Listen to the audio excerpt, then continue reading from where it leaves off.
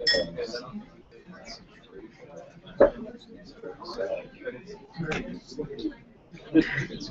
it on?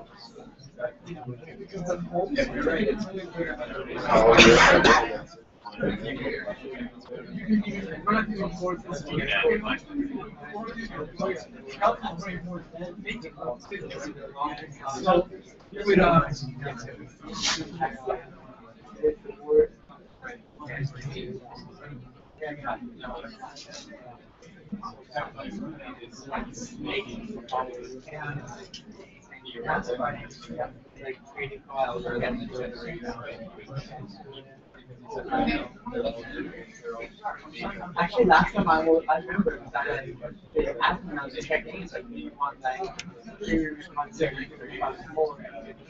Yeah, no, it's 19 minutes.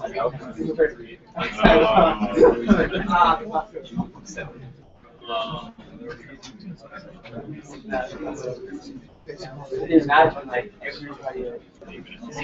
Yeah.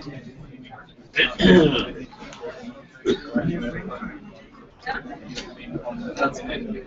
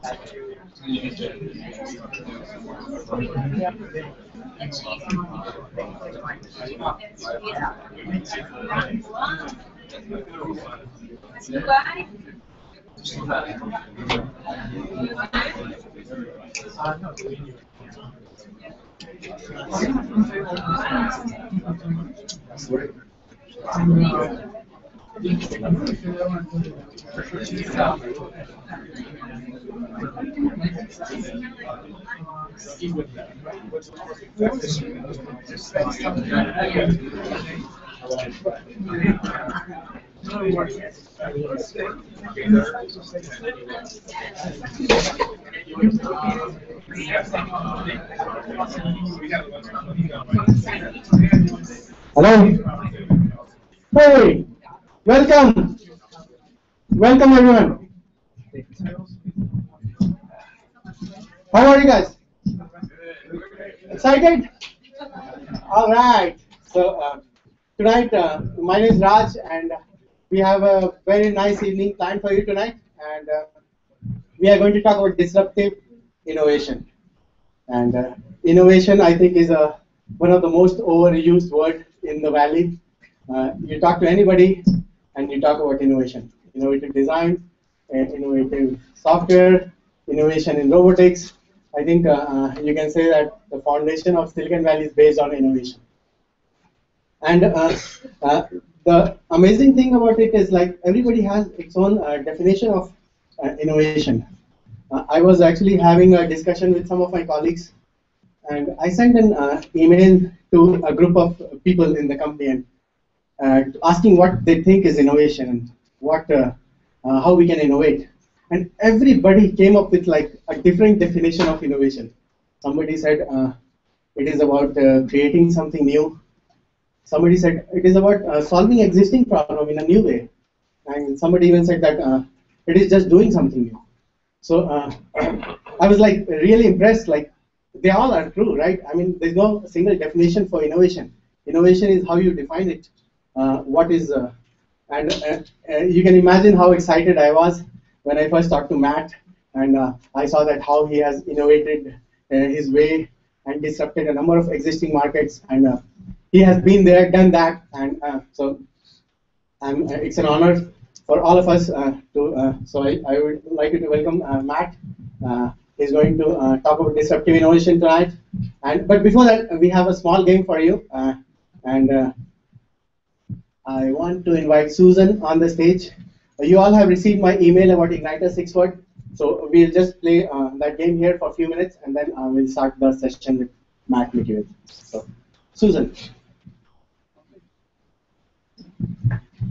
Hi, everybody. Welcome. Please think about 6 disruptive words. You got the email from Raj, and we want you to think about that and join the game. It's really fun, and you might be a winner, and you'll win Mrs. Moskowitz's munchies. There'll be at least 3 winners. So look at the screen, and that's the Twitter address for you to enter. And the example is create new markets, disrupt existing markets. And so with your smartphone, go ahead and enter. We'll give you a few minutes.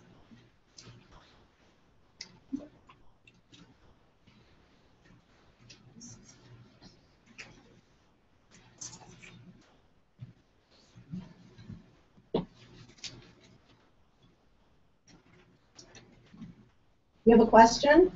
Those of us who aren't clever with words, can we buy Mrs. Moskowitz's munchies? You'll be able to buy it in March. I'm almost legal, and I'll be able to sell it in March. So this is just tempting you.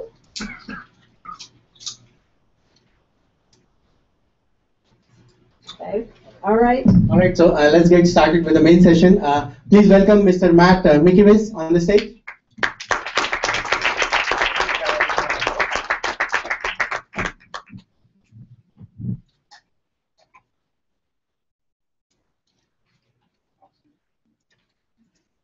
Thank you for that great mic on. No? Okay. Thank you for that great. Nope. Oh, we have to switch it on. Sorry. Testing. We need some innovation here also. Everyone needs to innovate some new audio technology. So disruptive innovation. If you haven't read the book, The Innovator's Dilemma, please pick up a copy at the end of this session. It charts disruptive innovation using the hard drive industry as an example. It contains a lot of fascinating data and insights into how to create profitable businesses by fucking with the status quo. So disruptive innovation, let's define it. According to Wikipedia, disruptive innovation displaces existing businesses in a way that the market does not expect, typically by designing for a new set of consumers and later by lowering the prices in an existing market. So disruptive technology, as you can see in this chart from the book Innovator's Dilemma, just cuts through all the existing players and ultimately ends up winning in any existing market. According to the Harvard Business Review, disruptive companies earn 20 times as much money as existing players in the industry and are 6 times more successful. Some impressive numbers there. So let's look at some examples of companies that have really disrupted in the last couple of years. First and foremost is Square. The founders of Square said, what if anybody could accept credit cards simply by attaching a dongle to their cell phone rather than having to pay a $500 or $1,000 application fee to open a merchant account, submit to background checks, wait weeks and weeks for their application to get processed, and they opened up credit card processing to a whole new segment of consumers that previously were unable to accept credit cards. Now you see Square at food trucks and farmers markets and all sorts of small local merchants that previously were unable to accept Visa and MasterCard and Amex. The guy here, you might not recognize him, you might do. His name is Barry. He created a marketplace called Second Market. He said, what if I let accredited investors buy shares in private companies before they go public? So through Second Market, Barry essentially took Twitter and Facebook and Palantir semi-public by allowing accredited investors to buy shares from employees and ex-employees of those companies. Decided to fuck with the NASDAQ market and with the New York Stock Exchange and allow people to buy stock in small private companies. Airbnb obviously disrupting the hotel industry and allowing people to make additional income by renting spare bedrooms. And iStock Photo is another example. Before iStock Photo came around, traditional stock photo agencies such as Getty Images would charge $500, $5,000, $10,000 to license just a handful of photos for your website. So iStock Photo said to themselves, well, if we undercut the existing players in this space by more than 99% and sell stock photos for just a buck each versus $500 to $1,000. And this opened up a whole new segment of buyers who were previously unable to access stock photo imagery. So all of a sudden you had bloggers, you had marketers using stock photos in their banner ads, in their print magazine ads, people that were previously unable to purchase from Getty Images and the other big stock photo libraries, including Colibris, which Bill Gates invested in. Unfortunately, if you had bought shares in iStock Photo, you would have made a lot more money. Uber obviously disrupted the taxi and limo companies and opened up a whole new segment of buyers. Before Uber came around, the market for black car services was quite small. It was very inconvenient. You have to browse through the yellow pages or go online and search for, black car companies. You'd have to call them, book an appointment. You'd probably be paying by the hour. If you only needed a show right across town, it wasn't practical. So by making it more accessible in a mobile app, they were able to blow up and increase the potential pool of buyers by a factor of more than 100x. Obviously, they've been incredibly successful in doing that. Plenty of Fish is another fantastic example. They looked at all the dating websites that were on the internet, Match.com, eHarmony.com, JDate, and they said, fuck those guys, we're just going to do it for free and make money through advertising. And the guy who has started Plenty of Fish now is a very, very wealthy man. He's making millions and millions of dollars in cash every single month with no outside investors, simply by saying we're going to cut the price of dating sites to zero. So he decided to disrupt the existing model by finding a whole new set of people who otherwise wouldn't have been, or have never bought a Match.com or eHarmony membership, but are happy to sign up for an account on Plenty of Fish, click on a few ads occasionally, and that makes them enough money to put them in really, really good shape. So those are some examples of interesting companies that have come up in the last couple of years. I also want to talk about Hired.com. Hired is my latest company that I've co-founded with Doug Fierstein and Alan Grant. And Hired is a marketplace for recruiting. One of the biggest challenges of the last 15 years that I've always faced as an entrepreneur is finding talented engineers. It seems that no matter what I did, I was always coming up short. I was posting job ads on Monster and Career Builder and Craigslist. It wasn't getting me anywhere. I was using my personal network, but that might be good for 1 or 2 hires. Or it's not good enough for the 10 people I need by the end of next quarter. I'd used recruiting agencies. At one point, I was using 30 different recruiters. It was still a terrible, miserable experience. So I decided at the end of this to try and solve the problem on behalf of every company in Silicon Valley, in New York, and eventually the world. So what we created was a curated 2-sided marketplace for engineers, product managers, data scientists. And we said, anybody who's interested in potentially exploring their career options and seeing what they're worth on the market and getting some interesting job offers, go on the site, create an application, and for 1 week only, you'll be visible to over 700 hiring managers, and those hiring managers will make you offers to interview, including full salary and equity disclosure up front. So we launched this idea having no idea how well it would work. We rounded up 88 engineers from Google, Twitter, and Facebook. We put them on the site for a week, and they received over $30 million in job offers. That was our first test of this. It blew our expectations away by a 3x factor. It was so unusual, so different from the existing status quo engineers had to go through in the past in order to find new opportunities. Prior to hire, the only ways to job hunt were using your personal network, which only takes you so far and only gets you into so many companies. Number two is you could submit your resume. You go on Airbnb and submit an application, but they might or might not get back to you. It might be a really long, drawn-out process. At the end, you might just get a really low-ball offer that doesn't match your expectations, and you just wasted 8 or 10 hours interviewing. And the third option before hired was using recruiters. The problem with recruiters is they're basically used car salesmen. No offense if anybody here is a used car salesman. I'm sure there's a few good ones in there, but recruiters work for companies. They don't work for candidates. Their goal is to close a deal so they can make their 20-25% commission, and their only goal is to have the candidates stay at that job for 61 days, so their money, their fee becomes non-refundable. So engineers using recruiters really created this really false dynamic because the recruiters were representing the company's best interest and not the engineers. So with hired, we disrupted them all by flipping it on its head and saying, really, who's in control here is the talent. If you're a fantastic engineer, you're never going to have trouble finding a job, but let's create a platform, let's create a marketplace that allows you to do that on your terms without having to shoot resumes onto career sites, without having to deal with scammy recruiters, and allowing you to discover opportunities that you wouldn't have found through your own personal network at cool companies that you otherwise might have never ever heard of. So it's been going really great. This is the example of how Hired works. We're basically a technology platform that disrupts agencies, just like Uber disrupted taxi companies, and just like Airbnb disrupted travel agencies, and Starwood and all the other big hotel groups. We're basically connecting buyers and sellers directly through a transparent, efficient market and automating a lot of the stuff that has traditionally been done very manually. So why did we launch Hire now? Well, first and foremost, it was getting really annoying for the last 15 years having to recruit talent and just being constantly blocked with all these obstacles and all these terrible methods. Over and over again, I heard from engineers that they were getting bombarded with 5, 10, 15 spam emails a week from recruiters. They started blocking out the good opportunities with the bad opportunities. And it became a really boiler room experience. So we decided that we could use a marketplace mechanism to really create a lot of efficiencies in the marketplace.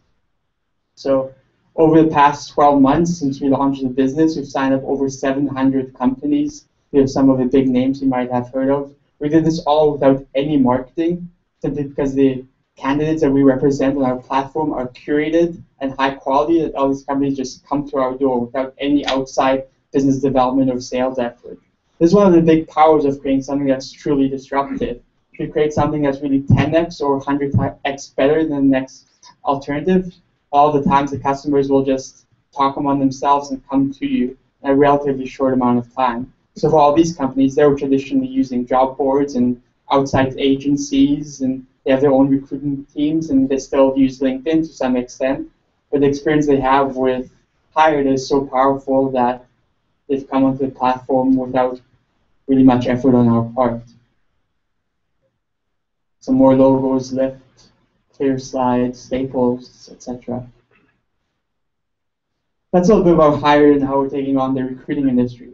But I want to talk a bit about 99 Designs, which is a company I spent 4 years of my life building before this. And for those that don't know, 99 Designs is a marketplace for crowdsourced graphic design, which essentially allows designers to earn money by competing solely based on their skills that they have, and not on their location, not on their education, and not on their age. So what happens with 99 Designs is a small company or business owner comes to us, specifies a budget. It could be $500, it could be $5,000. They specify what they're looking for, a new logo, a brochure, a website design, and then designers from all over the world see these requirements, see the budget, and they compete for this money by submitting their best ideas through a marketplace. So a typical small business owner who's looking for a logo design on 99 Designs gets anywhere from 100 to 150 different designs to choose from.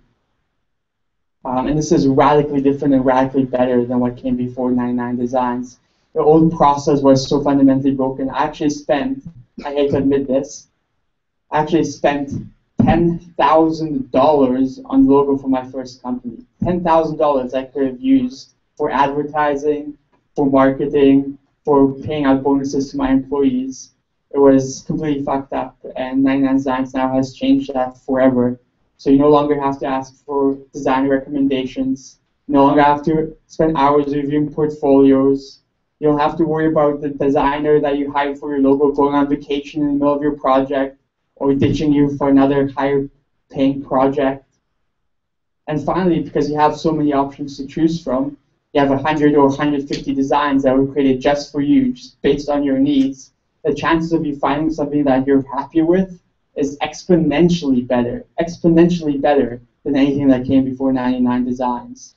So you're guaranteed to like a design, or we send you 100% of your money back in cash, which is another fundamentally disruptive idea that we adopted at 99 Designs. No freelance designer, no graphic design agency, no creative studio in the world before 99 Designs will give you 50 or 100 or 150 designs and then ask you to, and then waive their invoice if you weren't happy with the results. So 99 Designs really eliminated a lot of the risk associated with obtaining and sourcing graphic design. So we eliminated, the quotation process. You no longer have to review portfolios, didn't have to negotiate contracts. You got a result you wanted in 7 days versus 7 or 10 weeks. You got hundreds of original concepts to choose from. And like I mentioned, if you don't like any of the designs you got 99 Designs, you're able to request a refund and get all of your money back. This was literally a 100x improvement on things that came before it.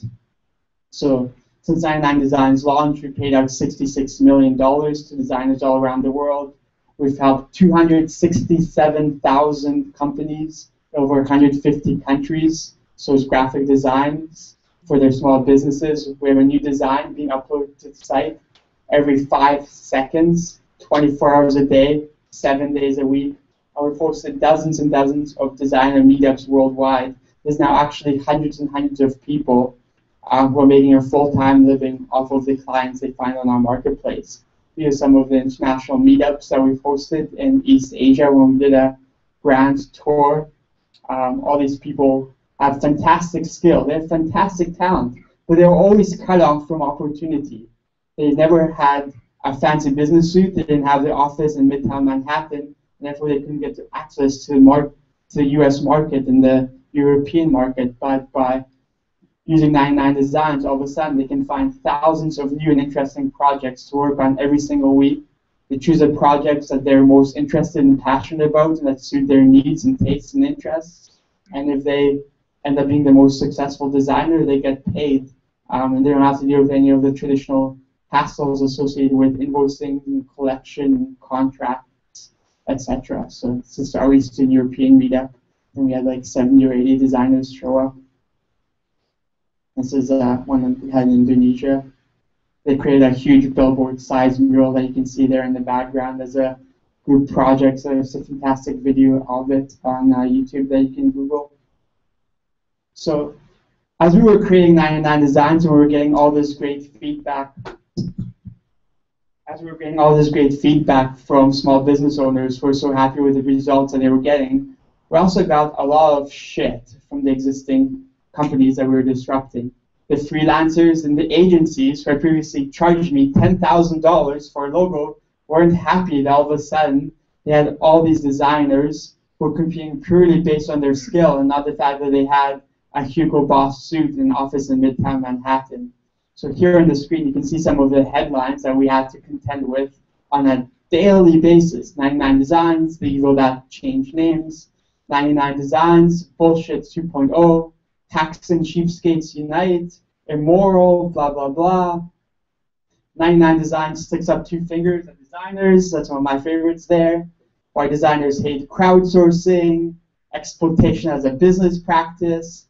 Whenever you're endangering someone's livelihood, as many people felt we were doing with 99 Designs, they lash out aggressively, and no amount of logic, no amount of argument or reasoning can change their mind. But what they weren't realizing is what we were doing is actually creating a whole new market of buyers.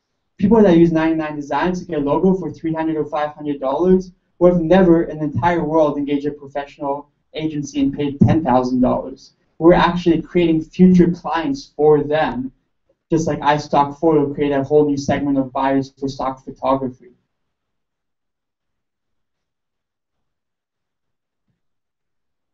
So obviously Uber has also faced very similar criticism. They've endangered the taxi cab industry, many people who make a living driving taxis, and they've had to deal with numerous issues, being served papers and being shut out of many different cities. Airbnb obviously has had a lot of backlash from the hotel associations who feel that Airbnb disrupts their livelihood and their ability to make a living. Obviously Airbnb has even been faced with taxation in New York and San Francisco, among other cities. So it's important to think as you're creating disruption, this is actually the sort of impact that you want to have. If nobody is getting pissed off about what you're doing, then what you're doing is probably not significant enough, at least when it comes to the tech space. It's actually really, really good to have this polarizing effect that you see with, like we do now in designs, like Uber has with taxi associations, like Airbnb with the hotels. It means that as long as your customers love you and the established status quo hates you, you're creating something that's fundamentally very meaningful. So creating disruption, I kind of want to walk you through a process and a bit of a framework that I've been working on about how you can think about ideas in sort of industries where you can really have a significant impact. What sort of questions should you be asking yourself when you're brainstorming ideas about new services and new products and new marketplaces to create? So first and foremost, like what services or processes are fundamentally broken, overpriced, or terribly frustrating? In my case, it was getting graphic design before 99 Designs existed, having to contact 10 designers, wait weeks for them to get back, negotiate pricing and contracts and review portfolios, and then ended up paying $5,000 or $10,000 for design I hated. That was a terribly frustrating purchasing experience. So it's no wonder that many more people didn't engage professional graphic designers. It was just too painful. Before iStock Photo came around, if you wanted professional stock photography for your brochure or your website, you actually had to call up Getty Images and fax paper contracts before iStock Photo came around.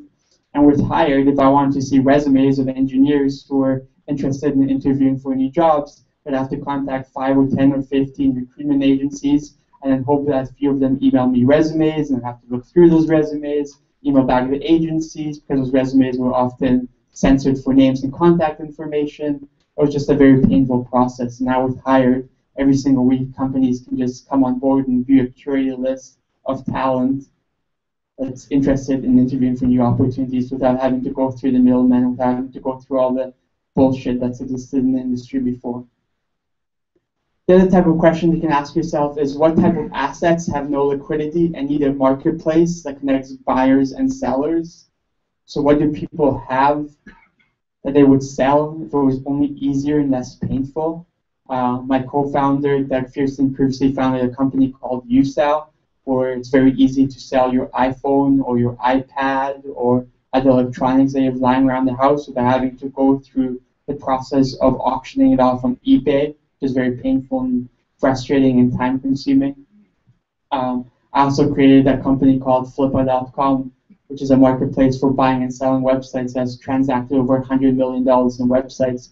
So I realized that there was a lot of people that were writing small blogs and websites that were making $500 or $1,000 a month in Google AdSense. And when they got bored of their project, there was really no way to liquidate that asset. So we created a marketplace where people could auction those websites and even auction old domain names that they were no longer interested in owning. And I created a liquidity in a marketplace that previously didn't have it. Some of the stats on Flippa, this is an older screenshot, but we're selling a couple of $1 million in websites every single week. So the big thing to ask is how can you create an offering that's 10 times or 100 times better than the next best alternative? Unless you really want to spend a huge amount of your time and effort on sales and marketing and pushing the ball up the hill. If you spend all your time and effort up front instead on creating something that's well and truly 10 times better than the existing status quo, you'll save yourself a lot of effort and heartache later. Especially when dealing with startups, if something's only 50% better than the existing solution to a problem, it's actually really risky to switch to a new vendor, especially if it's a small 3, 4, 5, 10 person company. In order for a business to take that leap of faith or for them to switch a way of doing things, or to implement a new process, or to subscribe to a new service, or to adopt new enterprise software in their company, you have to see an improvement that's much more than just incremental. It has to be massively, massively better than what else is out there. This is a quote from Seth Godin, who's an author who's written numerous fantastic marketing books, including The Purple Cow. The quote says, "When the thing you sell has communication built in, when it's remarkable and worth talking about, when it changes the game, marketing seems a lot easier. Of course, that's because you did all the marketing up front, when you invented the thing, saving you the expense and trouble of yelling about it." I really like this quote. It's held true for 99 Designs, it's held true for Flippa, it's held true for Hired so far. I had to do very, very little business development and sales because the things that we created were so remarkably different and so remarkably better than the existing status quo that once the first few initial customers got a taste of it, they told their friends, they told their friends, they told the media told more people, and then it just kind of, the ball rolls downhill. You no longer have to spend 40, 50, 60% of your budget on sales and marketing and buying banner ads and pay-per-click ads, because what you have is unique, so much better than everything else out there. When your customers think of going back to the old way of doing things, it just seems too painful. So that's sort of the end goal if you're trying to create something really disruptive that becomes really, really big. Other questions that you can ask yourself when you're thinking about creating disruption and innovation hacking is, how can you change the infrastructure, the rules of the game, or the flow of information?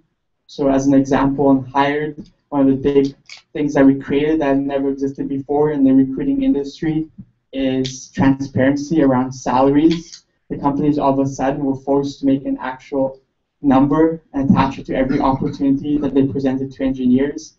The talent wouldn't have to waste time interviewing for jobs where expectations were out of alignment. At the same time, we showed the companies what everybody else was offering. So on Hired, we have John Smith from Google, who's interested in new jobs, and he gets 3 offers from Pinterest and Palantir and 99 Designs. All those employees will actually see each other's offers, which creates competition and urgency and transparency, which had never existed before.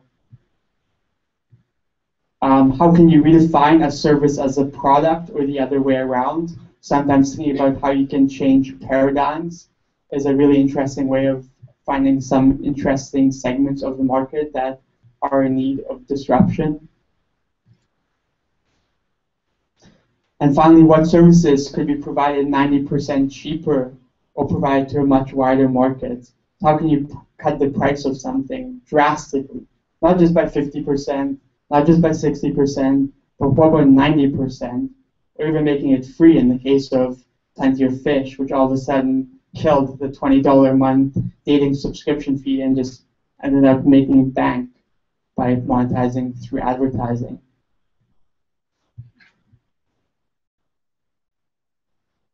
So I want to leave some time for questions, but the day before something becomes a breakthrough, it's just a crazy idea. So I encourage all of you to think about some of the questions I posed here and create a framework about how to create these out-of-this-world ideas that just end up taking a life of their own once they're released into the market. Think really, really big. Tackle really big and challenging problems. Don't confine yourself to just making incremental improvements in existing services and software. I think the world is riper for disruption than ever before. It's much cheaper and easier to get something off the ground in the history of the internet. It's easier to test ideas, to throw stuff out there, create a landing page, send out some emails, go to some customer meetings, create a pitch deck, and show it to your friends and prospective customers. There's really no reason to delay. So I ask you, what's your crazy idea? I think we have a little bit of time for questions, so I'll take a couple of questions. Besides that question, maybe I'll get to later, but on the practical question you asked in terms of design. Yes. So I get it, except for one part. In order to have 200-300 people to show a logo, yes, obviously they have to invest the time, right? Yes. But only one of them is going to win. Yes. So I would have thought, if that was me, logically, if I was you and I was thinking about it, I would say to myself, wow, if 100, let's say 100 people apply, 99 are going to lose out. What's their incentive? Obviously, you solved that problem. That's what I'm asking. What's the incentive of those 99 who aren't going to win to actually put together a good product? They can't do something quickly, otherwise nobody would go for it. Yep. So the question is, why do designers of 99 Designs participate in design contests without the guaranteed assurance of payment? And the answer we found to that question is, number one, in some cases they live in low-cost countries where $300 or $500 is equivalent to a full month's salary. And the second, actually much more important answer to that question is, they use it as sales. So once they win that contest, even if it's only 1 in 50 contests, they own that customer for life. They create that logo, now they have a relationship with their customer. They can sell them a brochure, a business card design, letterhead, stationery, banner ads, etc. So just in the same way that designers in Manhattan, they go on sales pitches, they write proposals, they respond to RFPs. They have no guarantee of payment for the time and effort invested in their outbound sales efforts. But many designers aren't very great at sales and marketing. So here they're competing purely based on their talent and not on how nice their RFP or proposal is or how competitive their price quote is. How do you let someone steal one of their ideas? So how do we prevent people stealing ideas? Well, we ask all the companies on 99 Designs to pay up front, and we hold their money till they award a winner. So one of the questions I have is like with disruption, how do you deal with scale? Because one of the things is, okay, I get this word of mouth, I'm getting a big avalanche, and now I realize why my web server that was like 1,000 users instead of 100,000. And in terms of higher, what are the scale challenges? So for us, it's really about geographic expansion. We have engineers from Atlanta and Portland and Austin and Utah signing up, and we haven't gone to market and create liquidity on both sides of the marketplace. So unfortunately, at the moment, we're rejecting a huge portion of the talent that's coming to us organically through word of mouth because we're unable to provide more experience. Much in the same way that Uber, for a long time, they weren't serving nearly as many cities as they were now. What they simply did is they had a God view mode, and they were able to see on this world map every time someone opened the Uber app and was unable to request a taxi. That's how they prioritized which markets they rolled out into. So I can understand that the marketplace is a connection between sellers and buyers. So how do you bring the sellers and buyers at the same time? Because obviously there's a challenge, right, when you're starting a product. So the second question is, how do you build that trust initially? Because I can imagine 4 years ago, you started at 99 Designs, right? Yeah. So how did you build that trust to bring those 88 engineers or those 100 users? So building trust, I think you just basically try and take risk elimination to its maximum extreme. So for hired, for example, we don't charge employees unless they successfully hire someone. We don't even ask for a credit card number. We don't even ask for a signed contract. Once they're approved to use our marketplace, we trust that they'll do the right thing and we'll get notified when they make a hire. And we have some systems in place to ensure that happens more than 99.9% of the time. But we took our risk elimination to its maximum extreme. With 99 Designs, for example, to get customers who had never purchased professional graphic design services before, we took risk elimination to its extreme by offering the 100% money back guarantee. It was absolutely crazy. It had never been done before. Why people just come and steal these ideas and don't pay? But most people are honest, thankfully. So. Following up on that question, for a marketplace, you always need to get that critical mass of providers and buyers. And the providers won't come till the buyers come, and vice versa. How do you solve that chicken and egg problem? Well, you always have to focus on the hardest part of the marketplace first. And for most marketplaces, it's usually the demand side. So if you look at Odesk and Elance, their challenge is not finding enough freelance writers and translators and bookkeepers. It's always finding the small business owners that need to hire them. So you always should focus on the hardest side of the marketplace first. In our case, we thought it'd be the engineers. So that's what we did first, to sign up the engineers. Then we were able to go to the employers and say, hey, we have this pool of talent that's potentially interested in talking to you. You can talk to as many people as you want. There's no risk, no upfront fee. Don't have to give us a credit card number. Just log in, and if you don't like any of them, tell us to fuck off. And so, like, what's the incentive for engineers to sign up when they don't know their companies? Because you approach the companies later. Yeah.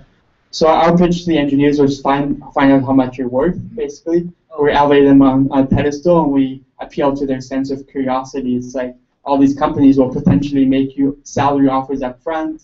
You can choose whether or not you want to interview them based on the numbers they put out there.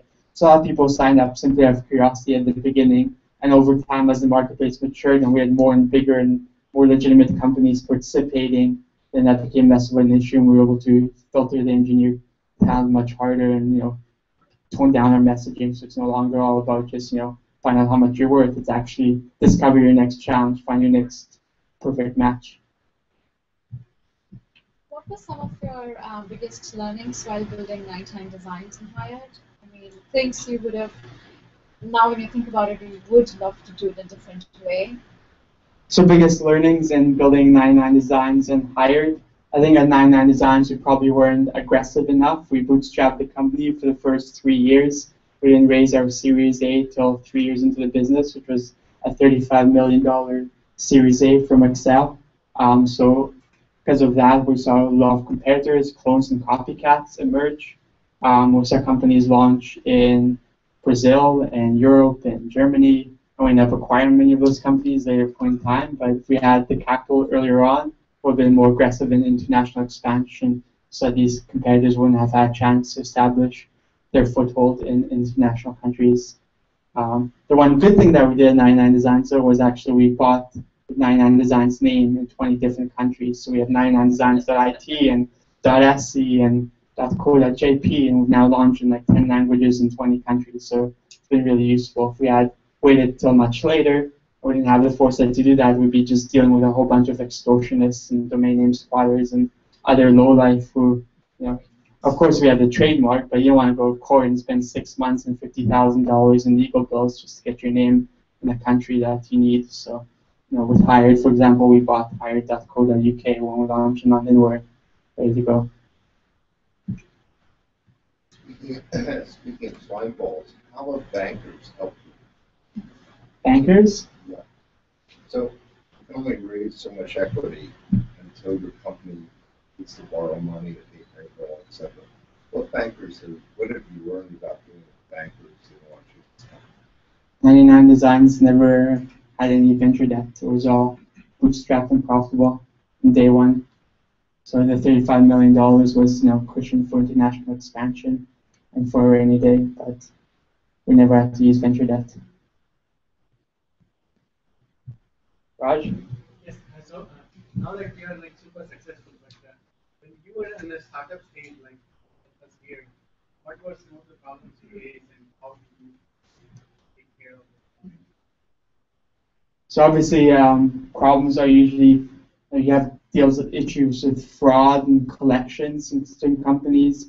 99 Designs, we built very sophisticated anti-fraud technology because we're essentially acting as the middleman. We're collecting the money up front and then paying out designers. And if we got charged back 4 or 6 weeks later after we had wired the money via Western Union to a designer in Eastern Asia or Eastern Europe, would be on the hook for it.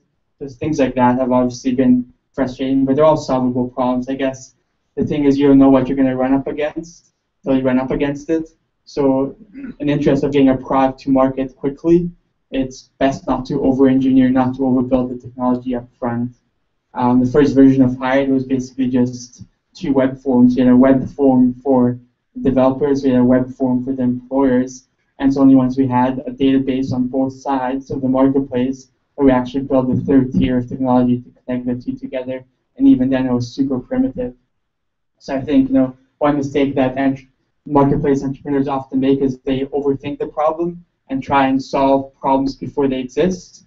You can run a marketplace businesses in email and spreadsheets because all you're doing is connecting buyers and sellers together. It's actually a really, really good idea to do a lot of shit manually, even though it's painful and it's not scalable, but it helps you intimately learn what the pain points are in the process.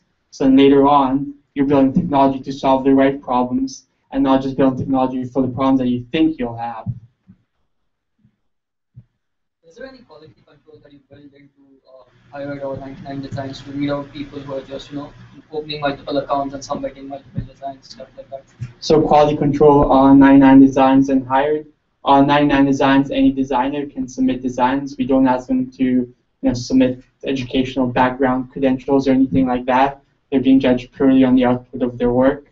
That being said, all first-time designers on 99 Designs have their designs go into a review queue, and our internal community team has a look at those designs, and if they are really, really poor quality, then we suspend that designer.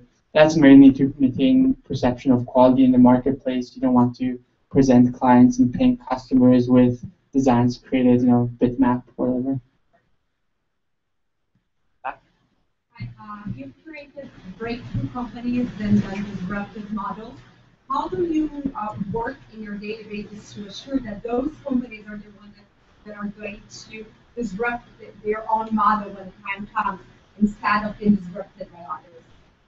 So that's a good question. How do you ensure that a company you created to disrupt the status quo doesn't get disrupted by the next generation of businesses?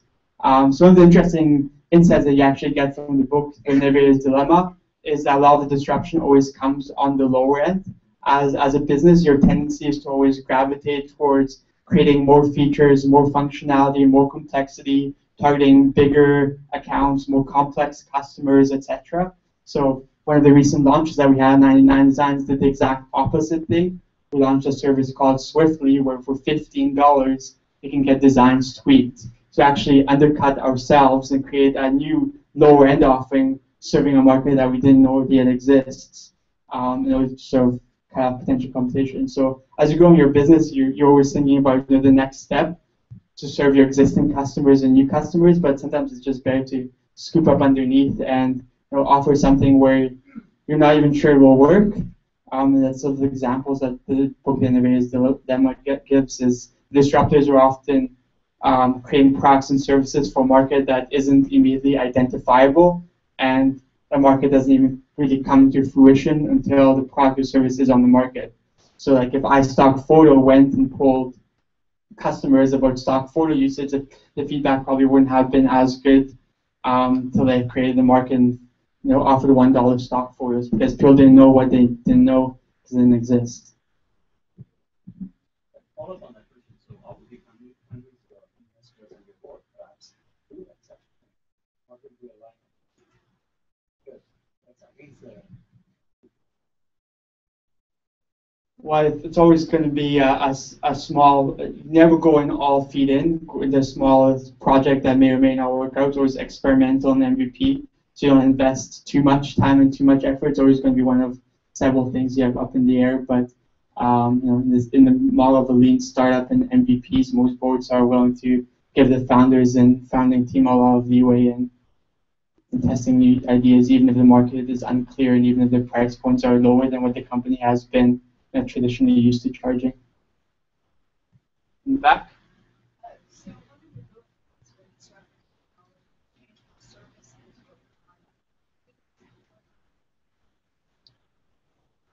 I had several examples at the tip of my tongue, but I'll get back to you afterwards and have a talk about it. I had a couple.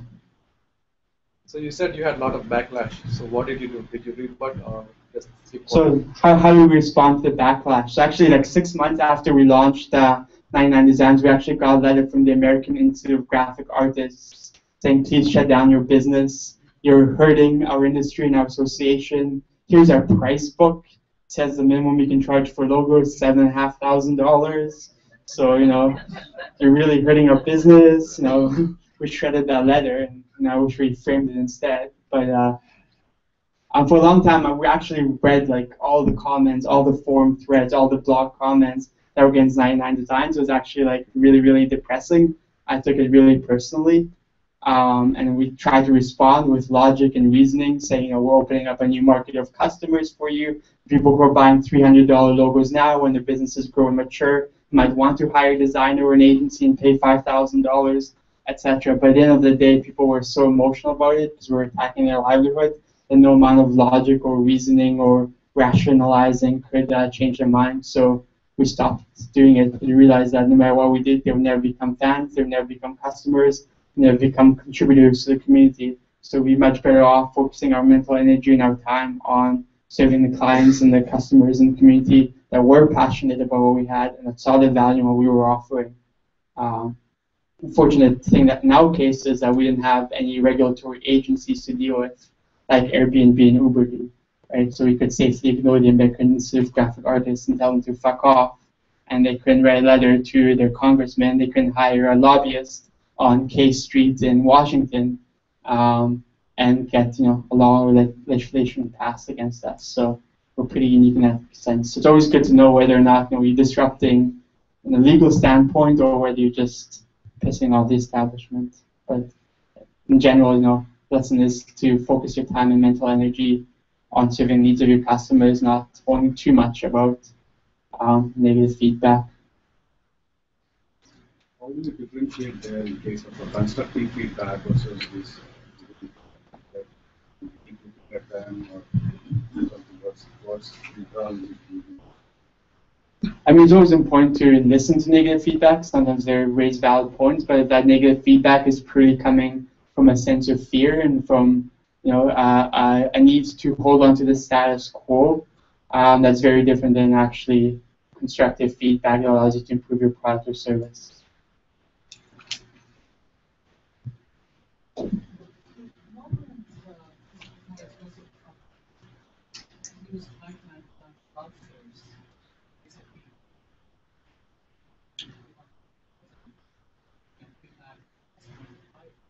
Yeah, we've had a couple of 99 Designs customers who are actually agencies who are using us to outsource work they had acquired on behalf of clients.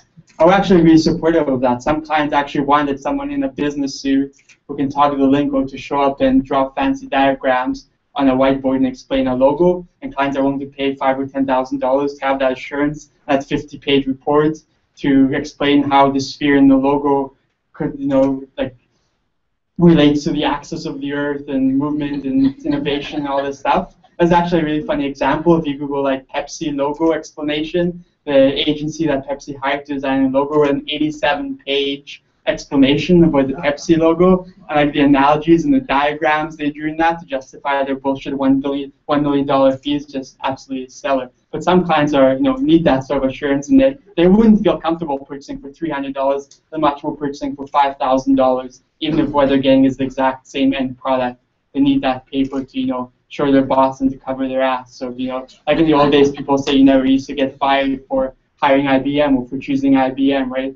People who have upper bosses and management that they have to report to, or want the consultant's professional opinion, and they want the designers showing up in the boardroom with fancy presentations and PowerPoints. That's good for you, isn't it? I mean, your people get work. Exactly, it's good for us. It was, we're happy for it because, like I mentioned, those customers who have never bought from us because they weren't comfortable spending $300 for a logo. They felt much more comfortable spending $10,000 for a logo and having a middleman they can call up on the phone and show up at their office. So I guess that 99 Designs, when you decide to pursue that, you have several different disruptive ideas. What made you choose pursue 99 Designs? So 99 Designs was actually incubated within SitePoint, my previous company. It was very, very lean startup style. As I mentioned earlier, you actually don't have to build a lot of technology to build a marketplace. The first version of 99 Designs was actually nothing more than a message board where companies would post requests for design work and designers would respond in the comments by attaching images. That was the very first version of 99 Designs. Second version was we charged the small business owners $10 to post a forum thread, and designers would again reply in the comments with attachments and their design submissions. So it was only after we saw a lot of traction in that first version of the crowdsourced graphic design concept that we decided to create a new company and new model around it and spin off as its own separate brand, but had a life of its own. So before you get to the 99 Designs, you try different ideas, see if it's Yeah, we tried we always tested numerous ideas. One thing that we tested also was namemythingy.com, which was crowdsourced naming, which was very tricky actually because of trademarks and domain name availability and all the complexity around that, and the idea didn't work. So we test and fail a lot. I don't know if this has been answered before, but what about like the marketplace problem, like 99 Design and Hive.com, like you need both parties, right, to have a successful like a business. And I'm trying to start like a marketplace startup too, and there's this problem, like which one do I get first? Yeah. I mean, out of all the types of businesses to start, you have to be extra special crazy to start a marketplace business. Because for most companies, you only have to find a buyer, you have to find the buyer and the seller, and you have to find them in equal proportion to each other. This entire thing tips over and falls apart. So the answer I gave to this question earlier was to focus on the hardest side of the marketplace, which is usually the buyer side. But initially, you need to have the supply in order to approach the buyers with an interesting value proposition. So my co-founder, Doug Fierstein, previously founded a company called LiveOps, which is a distributed call center. And he actually went and signed up hundreds of home agents first before he approached the direct TV marketers and said, you know, I have all these people who want to answer calls when people respond to your late night TV commercials. So you have to have enough supply to make it interesting for the buyer to at least talk to you and pick up the phone and have a conversation. I guess what are some of the steps that you take to validate the market? Like what are some of the milestones? This is where I think this idea is going to work. Is it just the user base, or is it some other metrics or criteria that we have in mind? So validating ideas. I'll give you the example of Hired, because that was very MVP style. Literally the first thing we did in that company was build a single one-page sign-up form for engineers. We said, we'll put you up for auction, find out how much you're worth, interview with as many or as few companies as you want, no obligation, nothing, no cost, no credit card required. Then we went out and we emailed a couple hundred engineers. They actually signed up in droves. That was our validation. If we hadn't been able to convince engineers that there's something in it for them, for signing up for the service, we would have stopped right there. So that was like first test. The second test was getting the employers to sign up. We thought, you know, once we have all these engineers, it'll be very easy to go to all the startups. I'll just go on monster.com or startupjobs.com and search for Rails in San Francisco and email the CEO of every company that's hiring Rails engineers in San Francisco and say, come to my marketplace and hire some engineers. We have the solution to your problem. And what happened actually is that nobody responded to those emails. Not a single CEO signed up as a result of those emails. I sent a lot of emails. And there's a lot of open jobs in San Francisco for Rails engineers and iOS engineers and all the other positions that we had engineers for. So the interesting lesson from that was that sometimes you have to find another way to get access to your prospective customers. And in our case, the solution to our problem was emailing the investors of those tech companies and getting a warm introduction rather than going straight to the CEO ourselves. So that gave us a lot of credibility and they were willing to try us. Even though I thought they would all respond to my initial emails. Because the value proposition I felt was so strong. So it was like no upfront fee, no credit card, talk to as many people as you want. But just thankfully we didn't give up. Did you guys, you've had a lot of success, have you ever had any problems with other founders or anything talk about? So far, no founder problems, no co-founder problems whatsoever. We've had problems with senior management team members. I guess the challenge there is you have to be careful about where you're recruiting from. In our case, we recruited a senior management team member who had worked at a really big corporation with tens of thousands of employees. He was their youngest ever ranking executive in that company. And what we didn't realize at the time is the way you rise up in job titles at a big 20,000, 30,000 person organization is you get really good at playing politics. So that was his strength, and that's why he was able to rise through the ranks. Unfortunately, when you're running a 30 or 40 or 50 person company, those skills are very, very different. You can't play politics, you can't create politics, you can't do all those things. So that was like one management hiring mistake that we made, was taking someone out of that big corporate environment and installing them in a management position at a much smaller company where they were good at, what they were the best at, didn't necessarily play well, and that ended really badly. One more. So with Hired, the buy side is the company, right? We can also say the buy side is the engineers because they have an infinite amount of options. Okay, so are you seeing any kind of like social capital? I mean, the engineers that are going to be getting the jobs, did social capital matter at all to the company?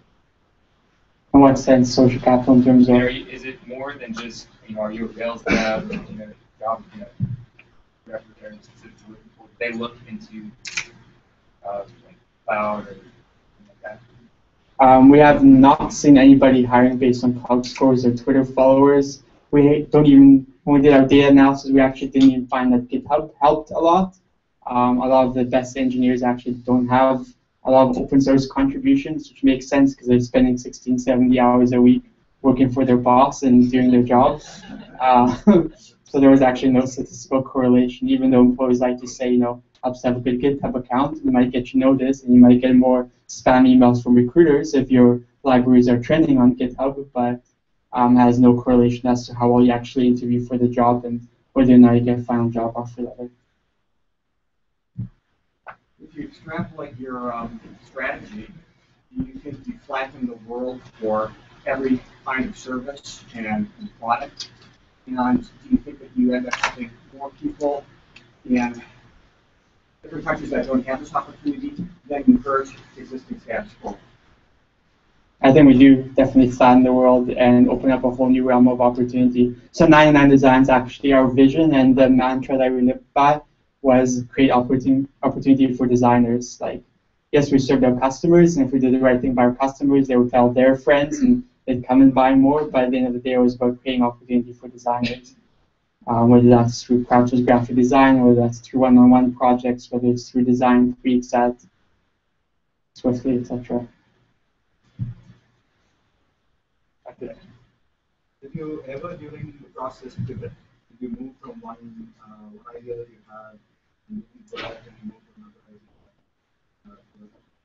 I mean, we tested many business ideas that didn't pan out, but 99 Designs has more or less been the same since inception. We've changed some minor tweaks around the dynamics of the marketplace, changed pricing and categories and how we sell a message, but it's been relatively stable. Same thing with Hired. Though initially we called the business developer auction, though that was very limiting. And the word auction was also associated with a lot of negative things.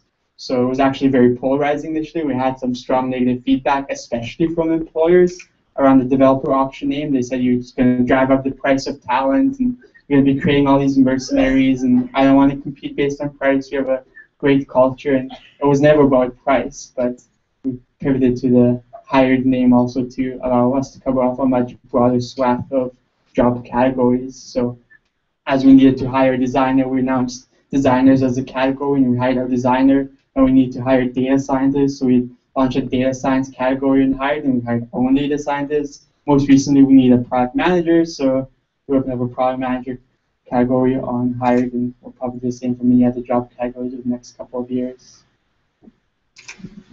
Is there a particular reason candidate profiles available just a week on Hired? So why are candidate profiles available for just a week on Hired.com? That's really to create a sense of urgency for the employers.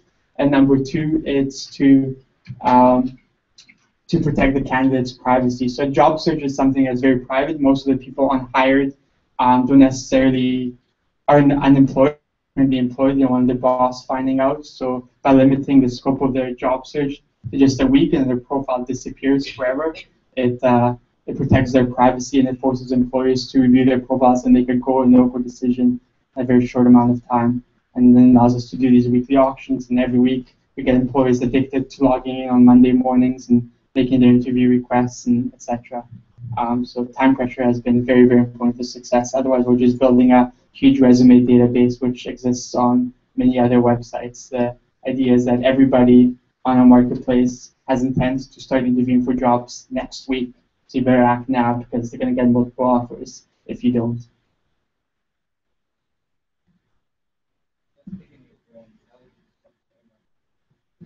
Airlines industry.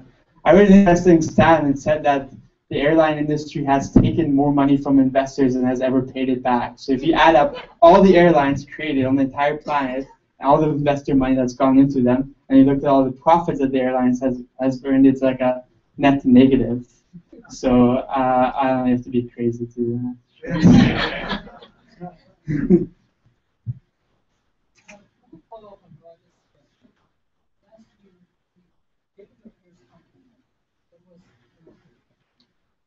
When I created the first company, was the most difficult thing. So when I started my first company, I was 14 years old. And I was an online content website. I was getting a lot of traffic, and I was selling advertising to a lot of Silicon Valley firms. And they actually always wanted to talk to me on the phone to like close these $10,000, $20,000 ad sale deals. So I would actually schedule all my calls at the local Starbucks. And I'd always say, I have a hard stop for another meeting at 1 p.m. And in reality, that was like social studies class. So, trying to hide my age and trying to make that work, and then come back to social studies class, so that, close a $5,000 or $10,000 deal, be feeling pretty smug about myself. What's the hardest thing now? I mean, just never gets easy. The stress. I mean, it's all consuming. I have dreams about hires on a daily basis. I stress about clients and candidates, and I'm checking my phone the first thing I do when I wake up, and I spend more time with my business partners than my wife. I text that much more often than I do my wife. It's all encompassing. So once you're an entrepreneur, it just consumes your life, and you have your days when you're thinking you're going to take over the world, and then you have your lows where you think you're going to grow out of business and have to fire all your employees, and it's like a crazy roller coaster. It's it's always dealing with yourself and managing your emotions, and it's probably always the most challenging thing. Back there?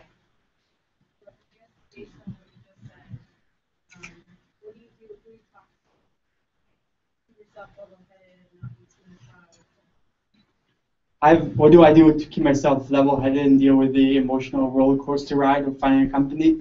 I've always had co-founders. I know some people who have started companies by themselves, and I have no fucking idea how they do it.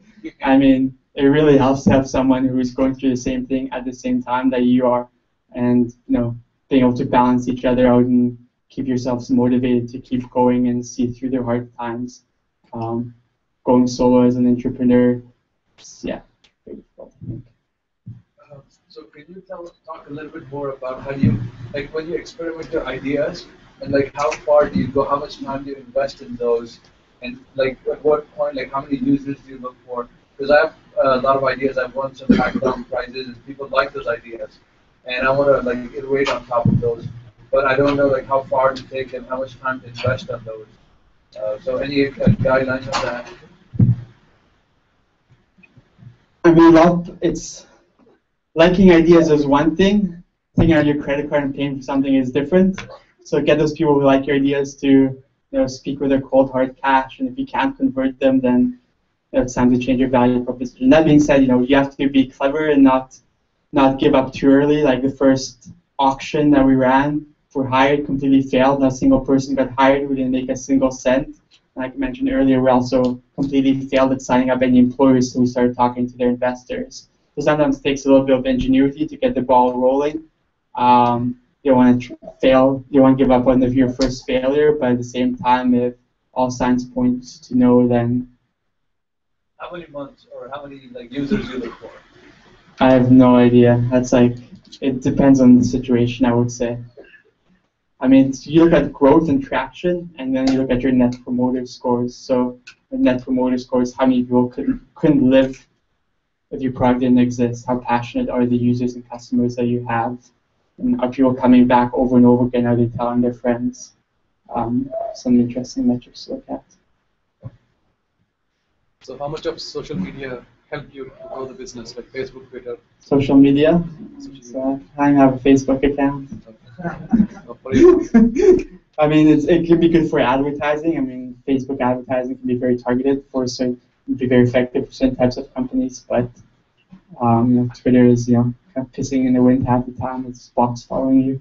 Did you guys buy the domain hired.com? Yes. Can you tell me how much you paid for it? 6 figures. That's it. Like a nice car. The owner of the domain name hired.com had owned it since 1998. So we bought it and we didn't announce it for a few months. And for those few months that we owned it, I kept getting an average of 3 emails a week from people trying to buy it off of me. So I imagine over those 10 years, I had been close to 10,000 attempts to buy the domain name, something crazy like that. So why he finally decided to sell us, I don't know, because our offer was high, but wasn't out of this world. You have to use like a agent, or I mean, you just kind of figure out who it was and call them. My 99 Designs co-founder has a fake name and a fake email account, and he just negotiate it that way.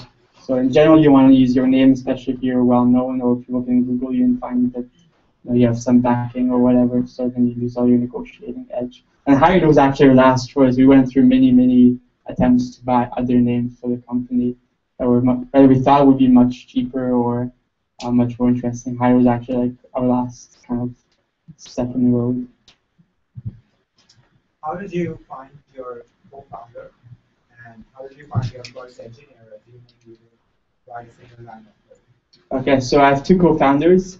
My co-founder who's technical, Alan Grant, who's the CTO of the company. I met him when he hacked 99 Designs, and we banned him. So I thought that was very entrepreneurial of him, and I had known him for several years.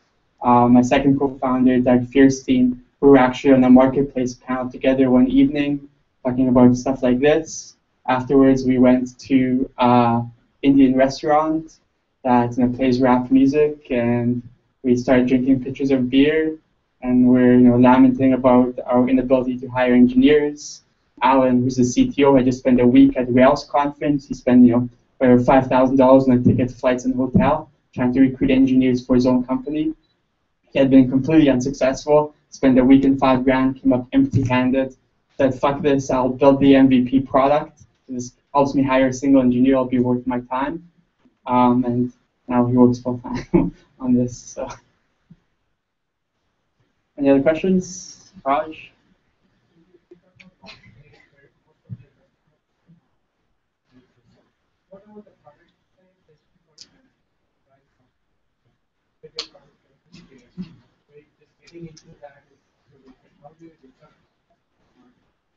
I mean, healthcare is probably one of the most difficult markets to disrupt simply because of all the regulation and because a lot of the budgets are controlled by big bureaucracies. So you kind of want to find industries where you can get early adopters who have decision-making capability and are willing to try new things. There was a great blog post on Pando Daily the other week, and it basically said, solve big, blatant problems. Don't solve problems that are aspirational and that require a lot of selling. Paul Graham also had a blog post along similar lines. He basically said, solve a narrow problem that's very deep. Find something that's so painful that companies are willing to take a risk working with a 2 or 3 person startup. Because if you can solve the pain point problem for them, they'll be so thrilled. Worth checking out those blog posts. I can send you links afterwards. Are we on time? Okay, a few more questions. Idea is yours when you're bringing the other partners. What is the revenue share? One more time? So you have the business idea. You are bringing your other co-founders. The business idea was collaborative, so all three of us. Never be your own. You're not bringing the team. It was not your own. It was collaborative. The idea was collaborative, so I didn't even know who blurted it out when we were drinking beer at the pub, but I think we were all too drunk at that point to remember. But at 99 Designs, I mean, the idea grew up organically out of SitePoint. It was like an even split between me and my business partner. You may have heard of Digital Point, like when SitePoint was being used. Yep. And Digital Point helps you sell websites, domain names, all of that. But the usual problem with DP was the spam and the low volume offers. How did you end up, making SitePoint? Because when you go to SitePoint or other domain marketplaces that you own, the quality was inherently better. So how did you achieve that? And how do you keep all these spammers out? So the question is, if you're running a marketplace, how do you keep up spammers and low bidders and low quality listings? And the answer for that is simply curation. So on Hired, we keep out bad companies, we keep out bad candidates to optimize the experience. Just the same way that Lyft and Uber vet all their drivers to ensure a consistent experience. So that's one of the interesting things about marketplace that you have to decide early on is, are you going to curate or are you not going to curate? And how much curation is too much? At what point are you just choking growth? That's something that's a very, very critical decision. But is this curation manual? So initially for hired, I was the sole curator. Okay. I reviewed every single engineer that made into the auctions. Last question. Yeah, back. What can be crowdsourced? What can be crowdsourced? I can tell you the names probably can be crowdsourced since I tried it. That was a tough one. I mean, the thing with crowdsourcing is the project has to be short and simple enough that someone can take a risk on doing it without really affecting their livelihood. So a logo might take an hour or 4 hours if someone has inspiration. You probably can't crowdsource a book. You can't ask someone to write you a 300-page novel. You only pay one person for that, unless the number is really, really high. There's some fantastic examples of crowdsourcing. Even Netflix crowdsourced its recommendation algorithm to pay out a $1 million bounty for the data science team that was able to create the biggest improvement over their status quo. So, I mean, generally crowdsourcing applies well to smaller projects, bit-sized pieces of work, not something particularly complex or something that requires a 50-page briefing document or an innate understanding of a particular company or industry. Or so then why didn't the naming work? Because it's quite small and short. Yeah, so exactly. So we thought naming would work because it's short and simple, and anybody can start with a dictionary and turn out names for companies or products or services. It didn't work because the companies that were the contest holders, essentially, often were running into trademark issues or domain name availability issues. So, like, I love all these names. It's going to take me forever to get research on the trademarks on these, and then most of them don't have the domain names available, etc. There's been 3 or 4 other companies that have tried it. I think Nameforce was one of them, and it's just really difficult. Last question? You've had a bunch of successes now, like 5 or so companies, right, that have been successful. How many dubs have you had, or ideas that just never took off? So all the companies I found, they're still operational, so none of them have folded. There's many ideas, yeah, ideas. And countless. Yeah, I can't even count how many I failed. Yeah. One of the biggest oh shit moments ever came, when the .com implosion happened, March of 2000.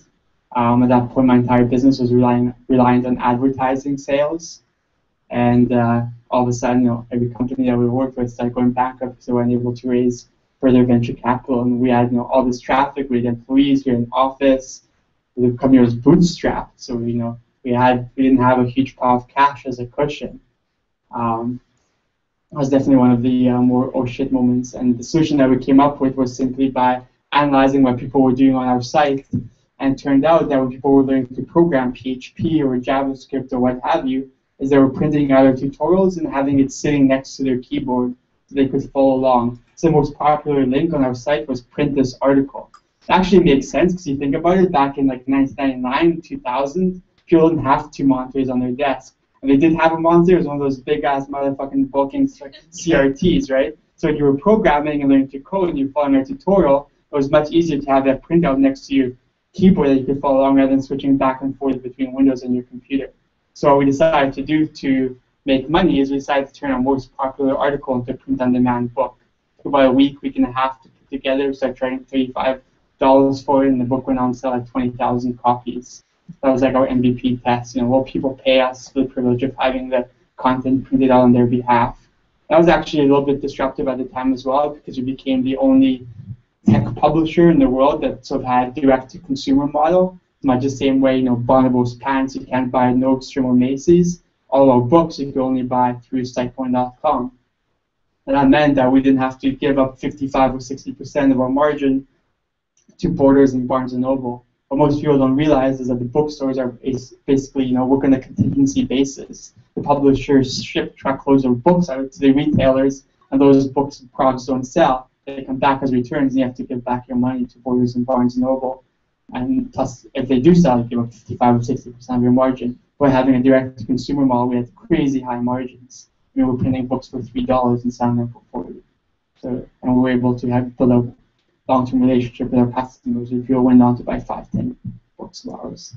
And if you talk to Wiley, who owns the For Dummies series, they have no fucking idea who their customers are or how to notify them that a new edition of their JavaScript book comes out. Like, just have to ship off another carton of books to Borders. They get stuck on the shelf, hopefully in the right category, and if they don't sell, give the money back. So, let's go, sir. Thank you.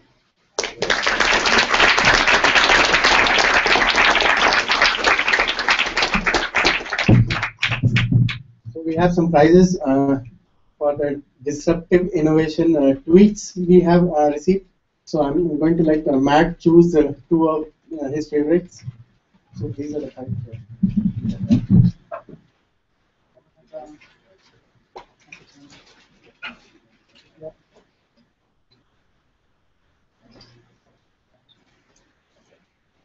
Okay, so the winner, one of the winner is Disrupting the Sleeping Giant Convention by Sophia. Sophia here? All right.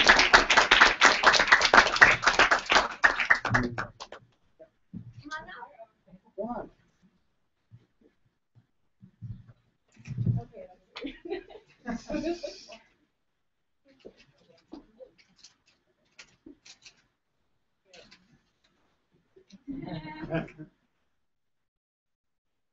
And the second winner is Looking at Existing Ideas Upside Down, so by Pashmeen. All right.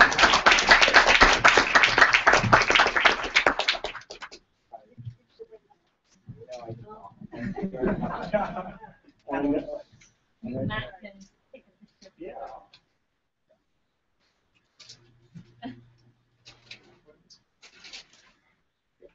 right.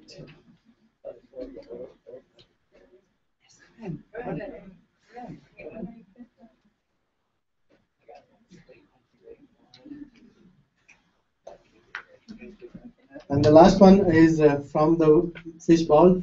We got some business cards, so I'll let Matt select one of them and get the third prize.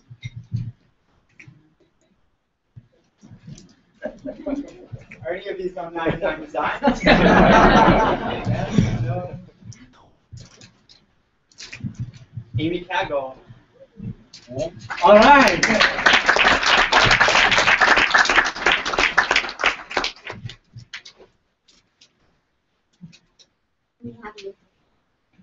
Thank you. Yeah. All right. So thanks a lot to all of you for coming tonight. And now we know if you need a logo, where to go. If you need some tutorials, where to go, and also if you need some engineers, where to go. So thanks a lot. And we have got some beer in the back, and then wait for a few more minutes. I mean, 10-15 more minutes for some social networking. All right.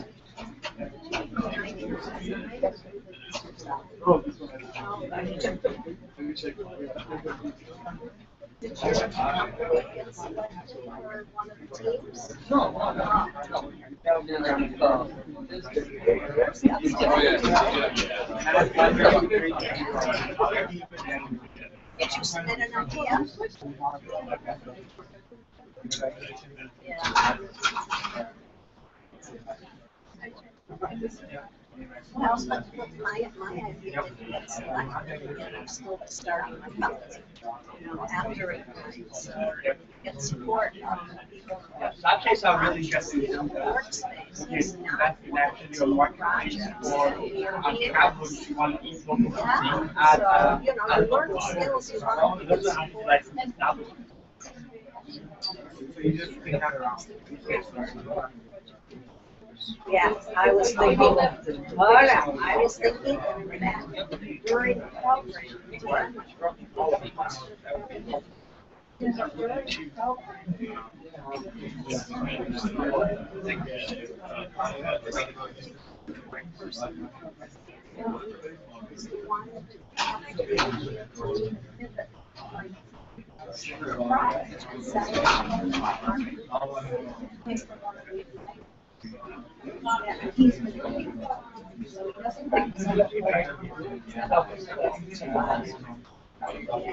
So let's talk about let's and don't now what kids say.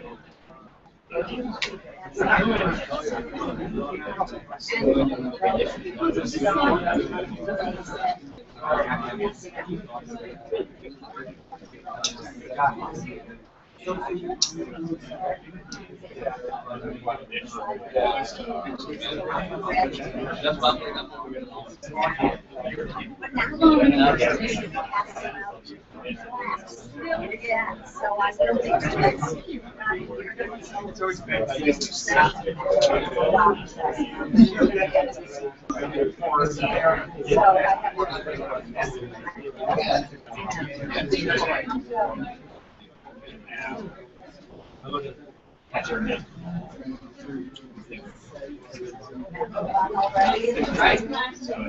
I know how